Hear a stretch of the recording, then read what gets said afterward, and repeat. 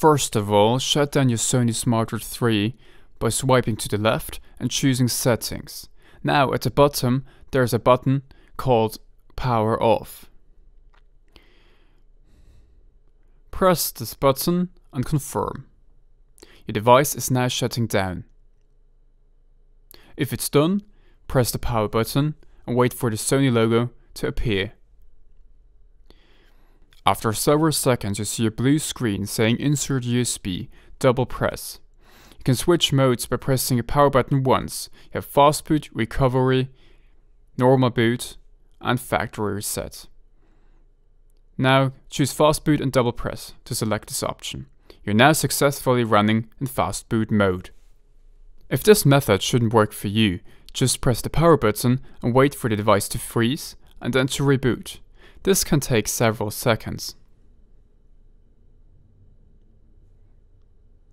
Now, keep holding the power button until your device vibrates 3 times.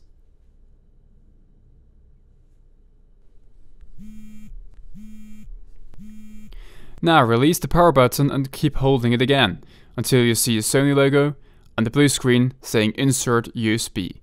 Now again, you can choose the fast boot mode by double pressing. Now we have to connect our Sony Smartwatch 3 to the PC using a micro USB cable. Do this by flipping the device and accessing the micro USB port at the bottom. You have to remove the cap in order to do that. Now grab a micro USB cable and connect the watch with your PC.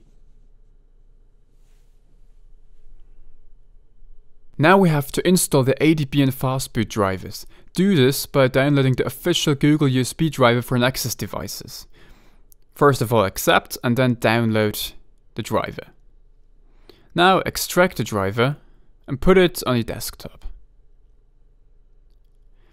Now you have to open the folder and choose this file. For example, use Notepad to edit this file. Now copy the first 3 strings of the last device and insert them. Now rename the device to Tetra, which is the product name of the Sony Smartwatch 3. Now open your preferences and go to the device manager. Now you see a Tetra device. Right click on it and select Properties. Now go to Details and Hardware IDs. Right click and copy.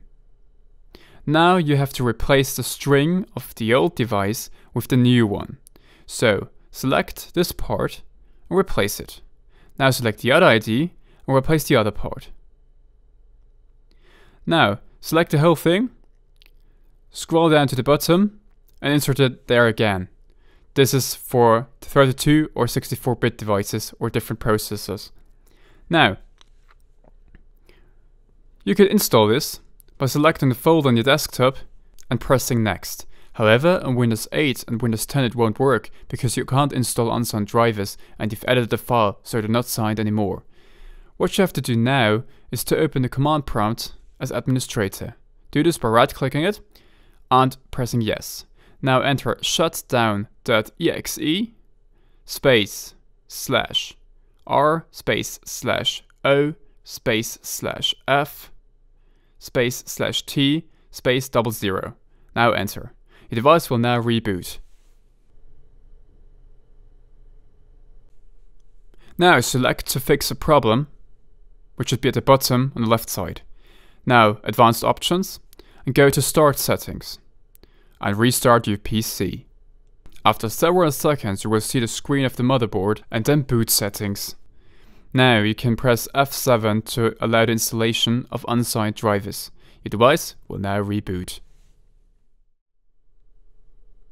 Now open up the control panel and select Device Manager. Now select Tetra, right click on it and choose Update Driver Software and browse my computer for driver files. Select the folder and install. Click on Install this driver software anyway. You have now successfully installed the ADB drivers. Now, use minimal ADB and fastboot or another program to access fastboot and ADB. Enter fastboot devices and you'll see your device connected to the PC. Now don't unlock the bootloader. Just enter fastboot, boot, and then select the TWRP image. I will link this image at the bottom of this video. Okay, now you can press enter. Your device will now boot into the TWRP recovery image. Just wait a few seconds until it appears. Now go to Mount and disable and enable MTP, because sometimes your PC can't recognize your device as an ADB device. This will help you. Now go back to the main screen. Select Backup and only choose System and Boot so that you back up the system and the kernel. Deselect Data and enable compression if you want to save some space. Now swipe to backup and wait for it to finish. This is just in case you mess something up, that you have a working factory image to restore to, because you can't download it from Google or Sony and would be stuck with a brick device if you do something wrong. Now back to the PC, enter ADB devices and verify that your device is connected to the PC. Then enter ADB push and select the where supersu.zip file. Then press space, enter /SD card, which will put the zip file inside the virtual SD card on the device. You can also open this PC and select Smartwatch 3, internal storage, and then drag and drop the where supersu zip file to the internal storage of your smartwatch. This will also work. Now go to install and select the where supersu zip file to be flashed. Swipe to confirm flash and wait a few seconds until it's done.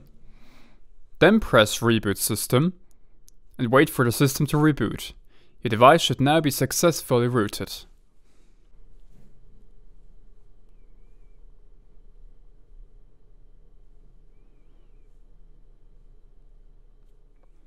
You can now verify that your device is rooted by using advanced settings, which will work instantly without showing you the warning message that some functions may not work because your device is not rooted.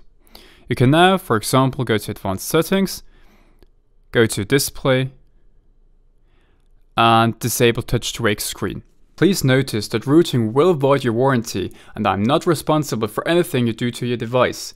Also, if you don't have a working factory image or backup to restore to, you're simply out of luck, because Sony and Google don't provide them anymore. So the only chance of getting it to work again is to restore a backup that you made before rooting or before modifying the system.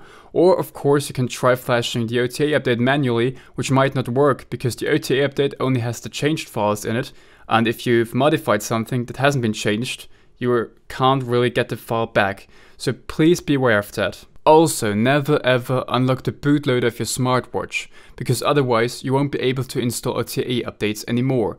You will be able to receive them, you will be able to flash them manually, but it won't work if you want to automatically install them. And I don't know if it was working if you revert back to stock, because no one ever did this before. Also, there's no reason for it, because TWRP is highly unstable, and if you flash it you might experience some annoying bugs. And the best thing is just to enter files boot, and then TWRP, because this will just work fine and the factory recovery image will still be on the device, untouched. So please never unlock the bootloader. Well, thanks for watching, and please subscribe if you want to see more videos like this. Also, you can tell me in the comments below what you think about the Sony Smartwatch 3 or about Android Wear in general. I can also do a review if you want, so just tell me in the comments below. Thanks for watching.